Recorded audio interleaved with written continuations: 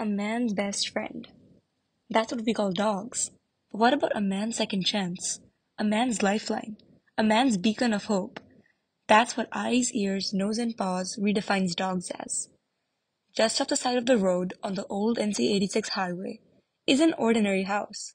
Well, as ordinary as it can be, with dogs in the kitchen and dogs in the living room, ready to embark on an extraordinary journey.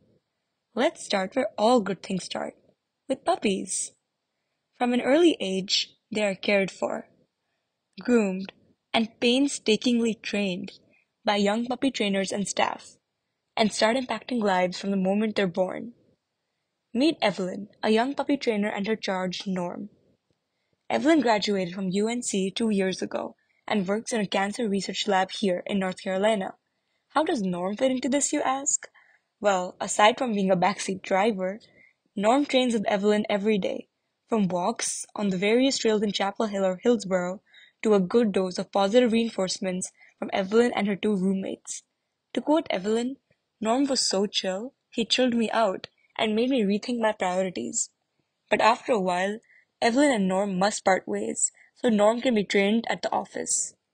But at the E&P office, training is never just training. There's fun all around, from pretending to be a misbehaving pup during a training simulation to the hilarious consequences of a puppy mix-up. And so, with their early training coming to an end, the puppies come one step closer to following their legacy and reflecting on where they stand with those that came before. Once the puppies reach the age of 1, they embark on a rigorous training regimen, spending 4 to 5 days a week within the local prison. But these dogs offer more than just assistance to individuals with disabilities. They become beacons of redemption and transformation for those behind bars, forging a path of hope and renewal for everyone.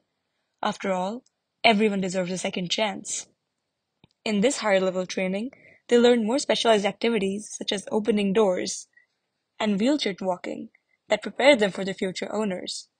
Another form of training is medical alert training, where they are taught to sniff out diabetic symptoms and spikes in blood sugar, which allow them to call it to attention before it spirals. In this specific case, this woman's dog started a chain of whines and barks in the middle of a meeting at a UNC library for no apparent reason, but in truth, detected a massive fall in her blood sugar and allowed her enough time to prevent any other consequences. Now, finally, with all this training, the dogs meet their future owners, which, at its core, is a special bond of love that's slowly being built. Meet Kyla, a college student at NC State, and her new charge, Myrtle. Kyla and Myrtle first met with uncertainty in their hearts, but soon came to realize they're actually kindred spirits.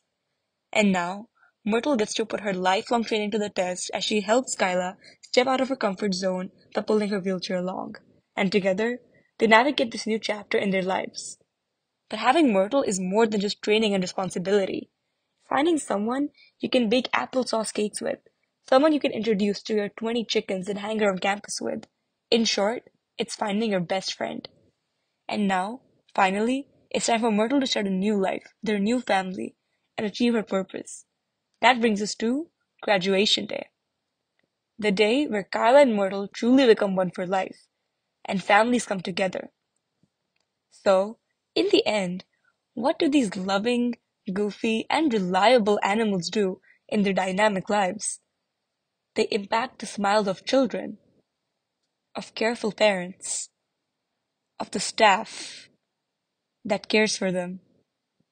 From the day they're born, they brighten the lives of volunteers from all walks of life.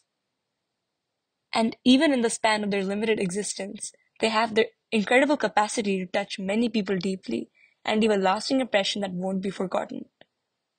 But with every story that ends, a new one always begins.